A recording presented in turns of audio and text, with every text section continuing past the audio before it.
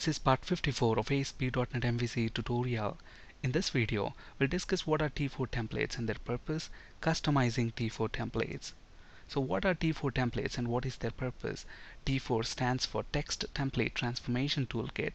These T4 templates are used by Visual Studio to generate code when we add a view or a controller. So to add a view, we simply right-click on a controller action method and select Add View from the context menu. This is going to bring up this Add View dialog box. Let's say the name of the view is going to be Index. We're going to make use of Razor View Engine. We're going to create a strongly typed view against employee model class. And notice the scaffold template drop-down list. Now we have several templates here. These are nothing but the T4 templates. Now let me select List T4 template. And then when I click Add, this is going to generate index.cshtml view, and then look at the amount of code that is generated. Now this add view dialog box has used that list T4 template to generate this code for us automatically. So the obvious next question is, where does these T4 templates live? They live at this path. Look at the path. We have to navigate to Program Files, Microsoft Visual Studio 10, Common 7, IDE, Item Templates. And look at this, after item templates there is this C# folder. Now if you want to modify the templates for F# or Visual Basic, then get into that directory. And then within that we have web and then MVC version. So which version of MVC are you using? If you want to customize the templates for MVC4, then you would go into MVC4 folder. If you want to customize the templates for MVC2, then you would go into that folder. Within that MVC version folder, then we have code templates. That's where these T4 templates are living. So let's quickly navigate to that directory. So get into the run window, see Program Files, and then within that Microsoft Visual Studio 10,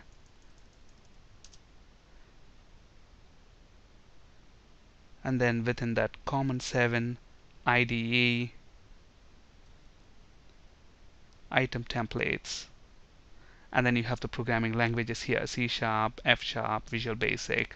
Now let's go to C#, and within that web, and within that we have different MVC versions. We want to customize the templates for MVC4, so let's get into the directory there, and we have this code templates folder. Now look at that, there are two folders here. One is add controller and the other one is add view. Now we can also add a controller to a project, and then when we add a controller, there is controller code that's auto generated for us. Okay, now when we add a controller, these are the T4 templates that are used by Visual Studio. When we add a view, then the templates that are present in this add view folder are the templates that are used by Visual Studio. So within add view we have two different folders, ASPX, C#, and CSHTML. Depending on the view engine that you are using, you can customize them. For example, if you want to customize the T4 templates for ASPX view engine, then you would get into that folder. If it's for Razor View, then you would get into that CSHTML folder. And notice the list of templates that we have. Look at this. This list is going to match with what we have in this add view dialog box. So if I right click and say add view, and then look at this drop down list, we have create, delete all the templates there, whatever that are present here. Okay, now the next question is, what is the file extension for T4 templates? It's .tt. So all these T4 templates have that extension. Is it possible to add your own T4 template to the existing list of templates? Absolutely. All you need to do is create a file with .tt file extension. So let's say here we have some existing T4 templates. Now let's make a copy of this list template and let's paste that. So we have list copy tt.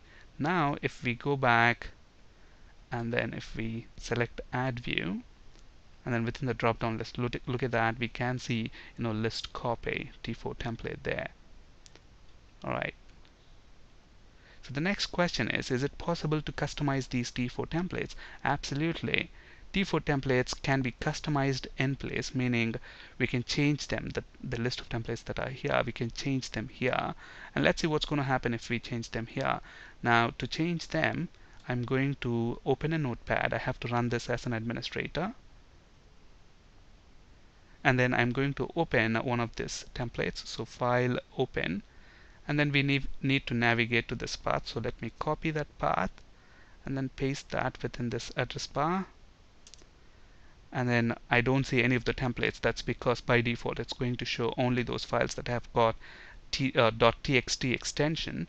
But then let's change that to all files. So here we have the list of templates. So let me select that list.tt. Let's open that. Now notice that when we added this index view, it has generated all this code for us. And there is an h2 tag also generated, where the h2 tag has the name of the view index in this case. Now let's say I want to also have a bold tag and then an underline tag. So something like this.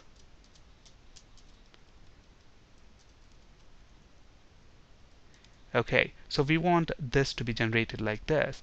Now to do that, we can customize this list T4 template. So obviously we need to navigate to the location where that code is being generated. So this is where that's being generated. So simply here I'm going to bold that and I'm going to underline that. Obviously we have to close those tags as well. So close the underline tag, close the bold tag, save this one. Now let's go back to our MVC demo project. Let's actually delete this index view and let's add the index view once again. So let's select the list template. Now keep in mind we have already customized that. So when we click add, it should generate that h2 tag with bold and underline as well. Notice that we get those changes applied. Now since we have changed these templates within this location, if you have multiple projects that you are creating on this machine, then all of them are going to make use of this customized template. So here I have another project, MVC app. Let me add an index view here and let's select the list as a scaffold template, click add. So this is another project. Look at that, the changes are reflected here as well, because all of the projects, Visual Studio by default is going to make use of templates that are present in that location. Now there might be situations where you want to customize them only for a specific project. If that is the case, all you need to do is, let's undo those changes. So let's get rid of these tags.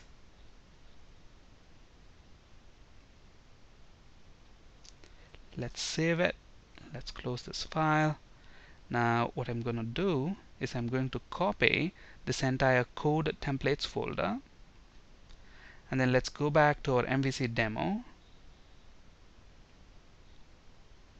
and then let's paste that folder within the root directory.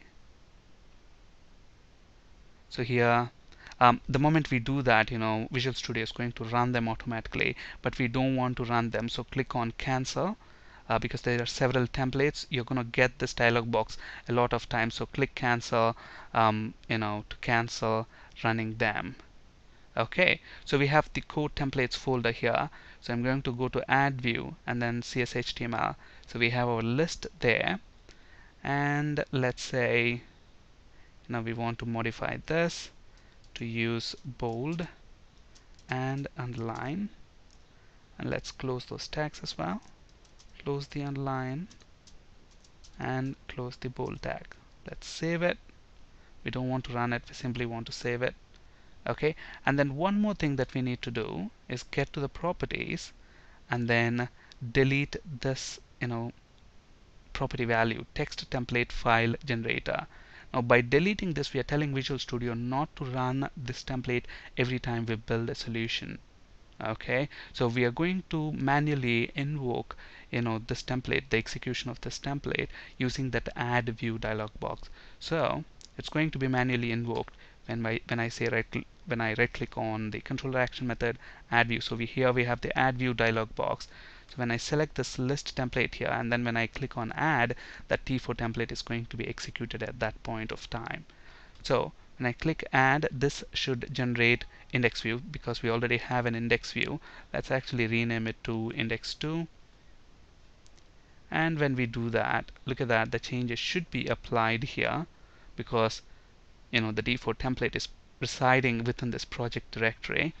Now if I go back to MVC app, which is a different project, and here we don't have those customized T4 templates, so it's going to make use of the T4 templates that are present at this path, core templates, add view, CSHTML. So here these templates are not customized. So when I add the index view, let's make it index 2, you should notice that, look at that, for the h2 tag it didn't add that bold tag. Actually we didn't select list as our T4 template. Let's do that now. Let's make this index 3. Let's select this scaffold template as list.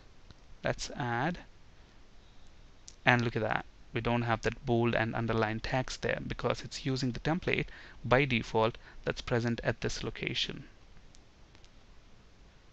Alright, this slide you can find resources for ASP.NET C# and SQL Server interview questions. That's it for today. Thank you for listening. Have a great day.